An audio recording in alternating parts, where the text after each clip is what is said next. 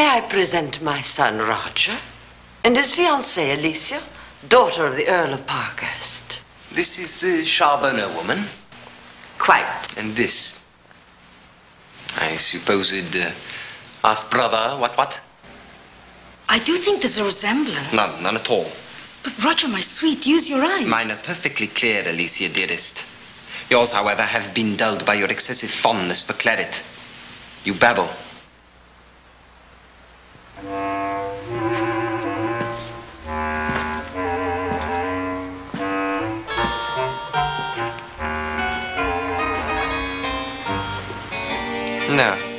No resemblance.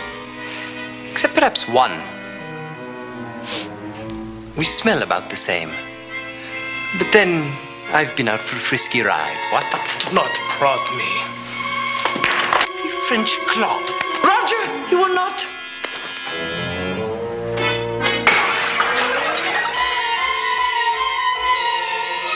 Take yourself and this brawling boor from this house. As to which of us is the brawling boor, there is little doubt, milady. Come, Mama. Under the law, I could have you maimed for attacking me. Well, then your laws are as worthless as you are. You French bastard. I don't need the law. I'll see to your punishment myself, thoroughly and well. I shouldn't venture to be too bold, Roger. He appears a match for your own hot temper, and striking him would be like striking yourself. He does have your good looks, after all. Perhaps he's a shade more handsome. I can't quite decide. Can you, Lady Jane? Show them out. That will not be necessary, my lady. We are happy to leave. We do, however, intend to stay in the village until Philip stands at the bedside of James Amberley and is recognized as his son.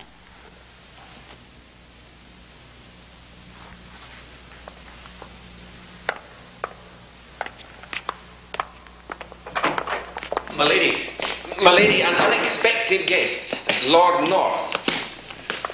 Stand aside, if you please. Stand aside. Why should I? Why, sir? Because these good people believe some deference is due the Prime Minister of England. You ignorant sod, this is Lord North. And for this I should stand aside? Yes, sir. That is essentially the reason. Well, I do not give a damn who you are. Oh.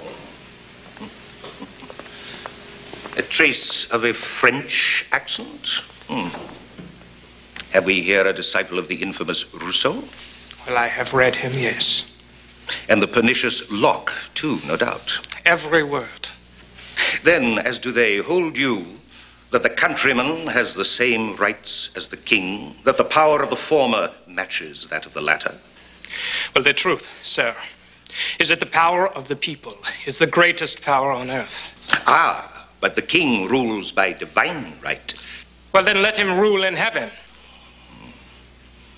Lady Amberley, you have indeed attracted a perfect member of the mobility, as we call that rabble, over in our rebellious province of Massachusetts Bay. Though I do not make the habit of discoursing with commoners, I would advise you of one fact. Englishmen enjoy the fullest liberties of any race under the sun, but liberty is not a license to question the natural order of society. I know not how you caught this wicked disease of false libertarianism, but purge yourself before you come to disaster. Now, will you step aside? Will you?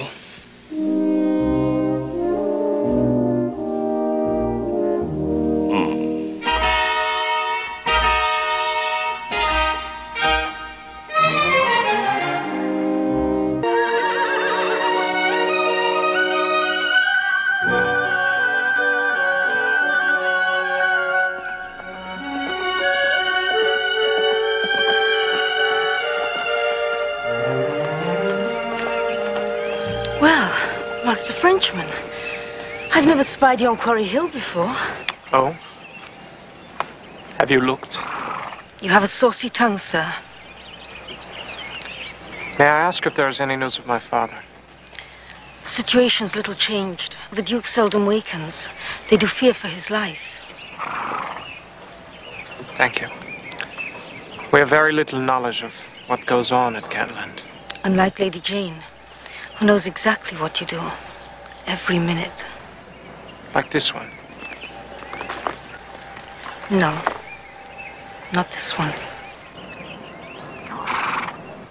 Will you marry my brother? Your brother? He'd like that. Well, whether either of us likes it or not, it is fact. I have no doubt. Yes, I shall marry Roger next year. The Amberley lands added to those of my father will leave an inheritance of increased size to children. To children? With a man who humiliates you? Larger concerns make things bearable. Roger's fortune. Exactly. Is everyone who lives doomed to be a prisoner of something? Or someone? If life be a prison, then we have no choice but to furnish it. Brightly. You realize, of course, that after Roger and I are married, I shall have to find lovers. Of course. One husband is not enough. Marriage has little relationship with more diverting pastimes. And I have often thought it best that Roger will be a crude lover, unlike the French, who we are told are experts in the art of love. Then were you also thinking of indulging yourself in the novelty of finding out? You speak our language very well. I had a very good teacher. And in Cupid's disciplines? Have you had teachers too? Enough.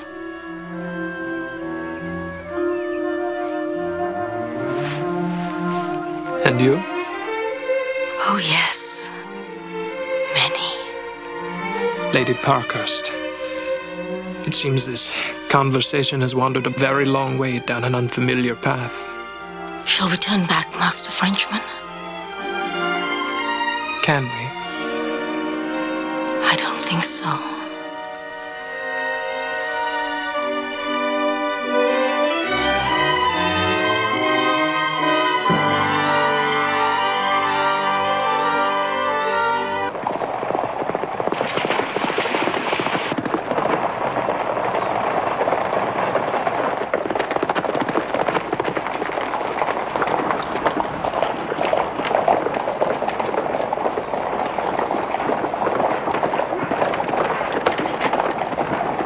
That is no highwayman.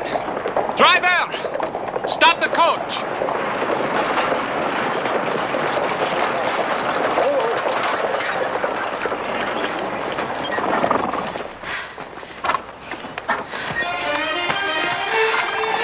Philippe, I had to see you.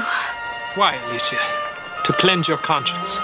One of the servants saw us together. He'd forced me to tell him. There was nothing I could do. Oh, forgive me. I'm so glad I caught you. But you were right to leave. Dr. Bleecker says he can't save Roger's hand. If he ever sees you again, he'll kill you. Then come with me, Alicia. I can't. That was decided long before Quarry Hill.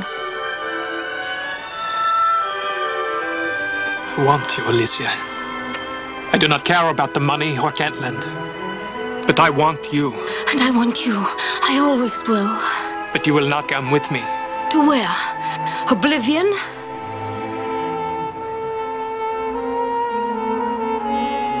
Goodbye, Alicia. Where can someone like you go? Drive on!